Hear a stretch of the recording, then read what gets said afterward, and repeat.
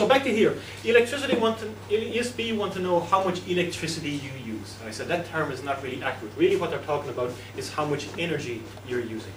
So what they use, rather than saying it's so many joules per second, they use this concept of the kilowatt hour. And just to finish it up, we're back to our 40-watt light bulb. Sarah, what did we say? What's going on in a 40-watt light bulb?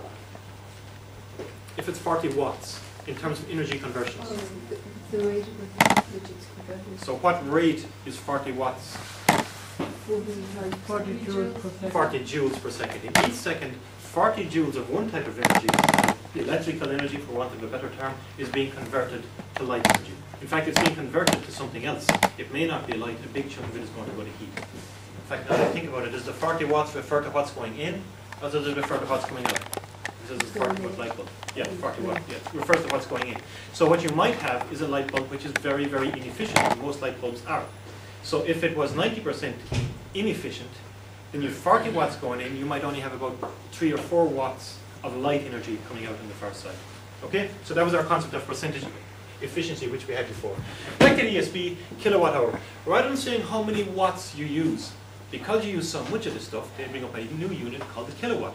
Remember, we had units for mass, we called it the atomic mass unit. We had small units for charge. What were small units for charge? The electron volt. The electron volt. In fact, I'm sorry, that's a small unit of energy, the electron volt. So similarly for this stuff here, they say because you use so much energy, why not call it a kilowatt? But a kilowatt is a unit of what? In fact, we go to watt. The watt is the unit of? Power. And how do you go from power to energy? ESB want to know how much energy you use. So multiply by time. The work done over time. Divided by time. Okay, so energy is what? P over half mv squared. Put it like this. Power is what? The rate P over of the T. energy. Rate at which energy is done, so it's energy divided by time, so therefore energy is PT. power multiplied by time. Right? So the ESB want to know how much energy we use. They use the basic unit of power, which is the watt, and that's too small, so they're going to say it's a kilowatt. So the energy we use is going to be, according to the ESB, is the kilowatt multiplied by, and again you could say the number of seconds, because that's our basic unit, but they said that's too small, so instead of seconds they use hours. So according to the ESB, the new unit that they made up, and that's completely arbitrary, and not just the ESB, I mean all the electrical supply boards do it, but they say it's the number of 1,000 watts that you use multiplied by not the number of seconds, but by the number of hours that you use it for. And if they say that's your basic unit, they didn't come along and say we're going to charge you 7 cents for every unit of that you use.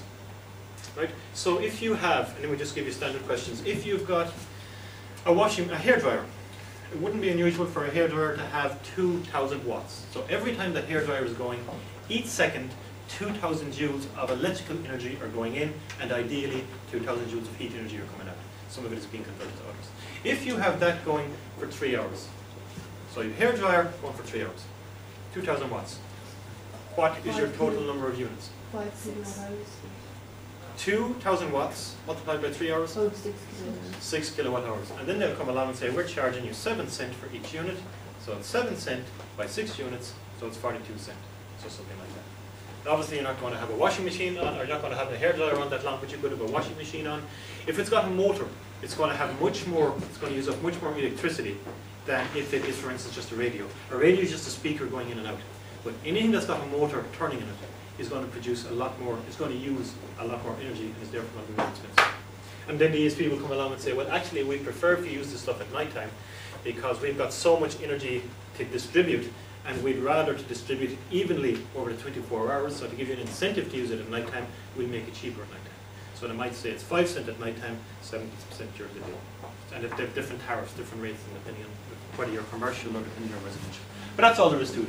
The number of kilowatt hours, the number of kilowatts multiplied by the number of hours. So there are very simple exercises and that sort of stuff that you're going to finish up with.